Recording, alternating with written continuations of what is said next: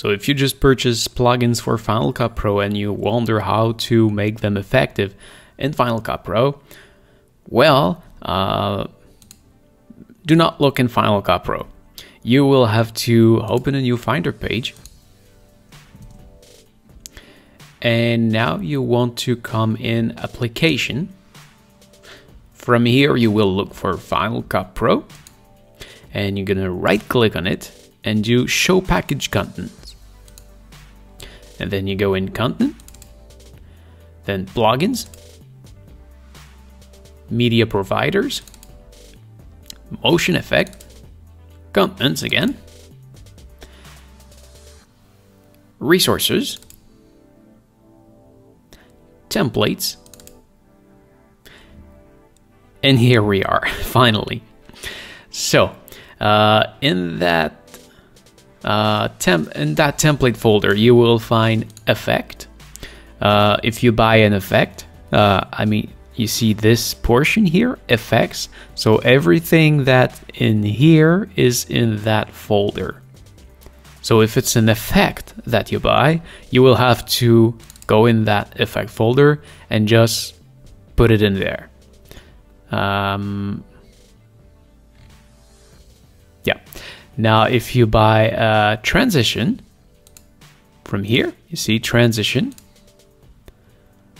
Well, that go in transition.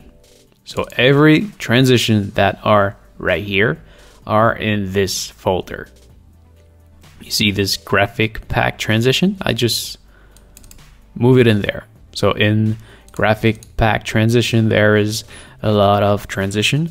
All of them are right there.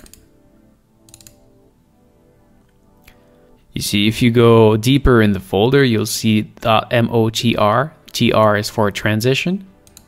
So if you have a TR file, that go in transition. If we go back to effect, that would be MOEF, EF for effect. You can also have titles. Titles, everything that is in there are titles. So if we go deeper into titles,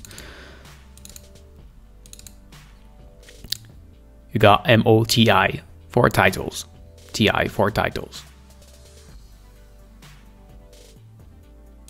And finally, you can also have a generator, which is just a little bit lower right here. So backgrounds or those kind of things are generators, as you can see, generators.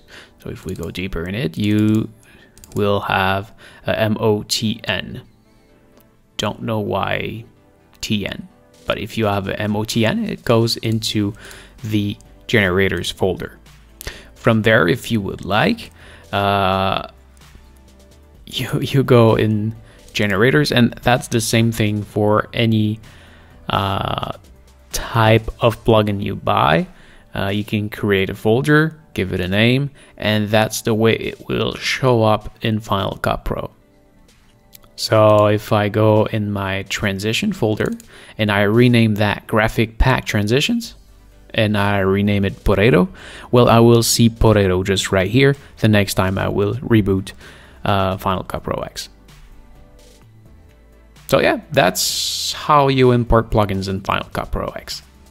So this is it. Thank you for watching. I hope it helps. If yes, please make a thumbs up. If you have any question, please ask in the comment below. I may simply answer you or even maybe make a video just for you.